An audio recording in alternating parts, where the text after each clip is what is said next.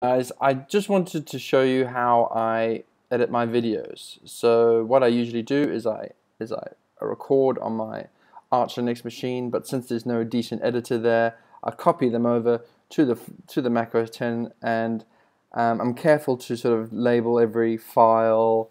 You know, if I'm recording with my GoPro or my iPhone, getting to the stage is actually like half the work. Organizing the media that you want to edit and combine. So once I got it in a folder on my desktop, then I launch Final Cut Pro, and then I prepare my brain for some torture. The big problem I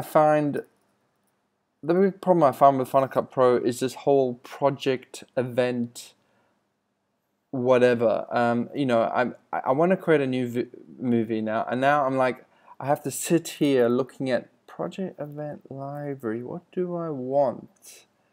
The trouble is, I think, like other Apple software, it wants to collate all your media into a library, which I think is a terrible idea, and I hate and avoid it as much as possible. I just want my files in a directory, and I just want the output. I don't want anything in between. All that magic, you take care of it. I don't want to think about it, and I don't want you to take lots of disk space. So usually what I end up doing is just creating an event. Because I think this untitled thing is the project, and events are, you know, I still don't even know. So I end up just going like new. Am I supposed to create a project every time I create a video? You tell me, guys. And then I usually call it like the payment video or something like that. Payment video. And it gives me an option to create a new project there. So am I supposed to create a new project then? And then I have to like select payment video. Right, yeah, now I'm there. Yeah, now I'm there. And now this button here imports my stuff. I have to find it now. It's over here in the payment video, and I'm grabbing it.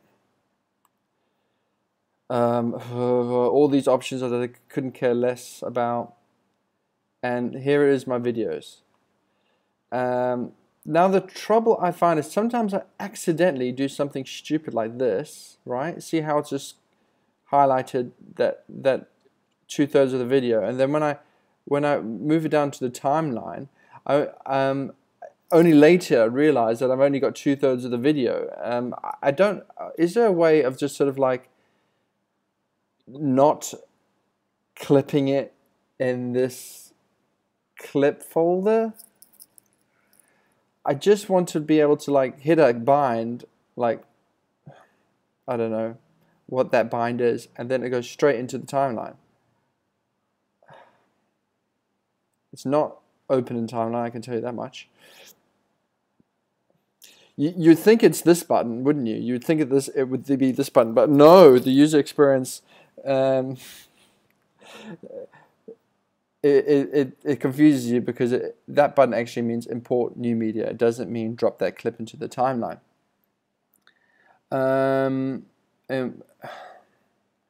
Yeah, I just hate this. So yeah, these are my hurdles when I get started on the Final Cut stuff. I can make a lot of videos about what other thing is annoying me about this.